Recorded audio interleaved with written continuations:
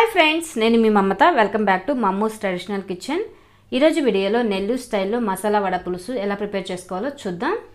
Nellore recipes అన్నీ almost సింపుల్గా ఉంటాయండి. టేస్ట్ అయితే చాలా అద్భుతంగా ఉంటుంది. ఒక్కో రెసిపీ ఒక్కోలా ఉంటుంది. చాలా బాగుంటుంది టేస్ట్ అయితే. అందులో ఇది కూడా ఒకటి. ఇక లేట్ చేయకుండా వీడియో స్టార్ట్ చేసేద్దాం. ముందుగా స్టవ్ మీద కడాయి పెట్టుకొని అందులో 2-3 టీ స్పూన్ల ఆయిల్ వేసుకొని హీట్ చేసుకోవాలి. ఈ ఆయిల్ హీట్ అయిపోయిన తర్వాత 1 టీ స్పూన్ ఆవాలు, చిటికెడు మెంతులు వేసుకొని చిటపటలాడేంత వరకు ఫ్రై చేసుకోవాలి. పులుసుల్లో మెంతులు వేసుకోవడం వల్ల మంచి ఫ్లేవర్ వస్తుంది. అలాగే టేస్ట్ కూడా చాలా బాగుంటుంది. ఆవాలు మెంతులు వేగిపోయిన తర్వాత ఇప్పుడు ఇందులో సన్నగా తరిగి పెట్టుకున్న ఉల్లిపాయ ముక్కలు, కొద్దిగా కరివేపాకు వేసుకొని కలర్ మారేంత వరకు ఫ్రై చేసుకోవాలి. నెల్లూరు వాళ్ళు పులుసుల్లో అల్లం వెల్లుల్లి పేస్ట్ అనేది వేయరండి. కావాల్సి ఉంటే మీకు ఆ ఫ్లేవర్ కనుక నచ్చితే వేసుకోవచ్చు. నేనైతే వేయడం లేదు. ఉల్లిపాయ ముక్కలు ఫ్రై అయిపోయిన తర్వాత ఇప్పుడు ఇందులో 2 టమాటాలను కట్ చేసుకొని వేసుకోవాలి. నేను ఇక్కడ మీడియం సైజు 2 టమాటాలను తీసుకున్నాను.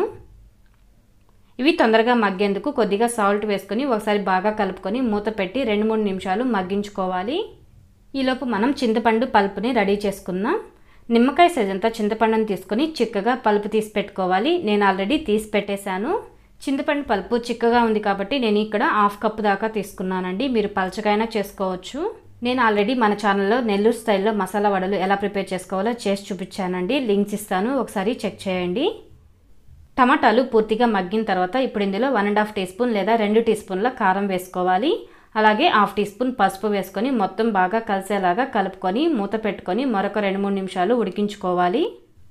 పులుసుల్లో కొద్దిగా కారం అనేది ఎక్కువే పడుతుందండి. మీరు తినే స్పైసీని బట్టి అలాగే పులుపుని బట్టి వేసుకోండి కారం అనేది. ఇలా 2 నిమిషాలు ఫ్రై చేసుకున్న తర్వాత మనం ముందుగా రెడీ చేసుకున్న చింతపండు పల్పు, 2 కప్పుల వాటర్, టేస్ట్కి తగినంత సాల్ట్ వేసుకొని ఒకసారి బాగా కలుపుకొని పులుసు కొద్దిగా మరిగించుకోవాలి.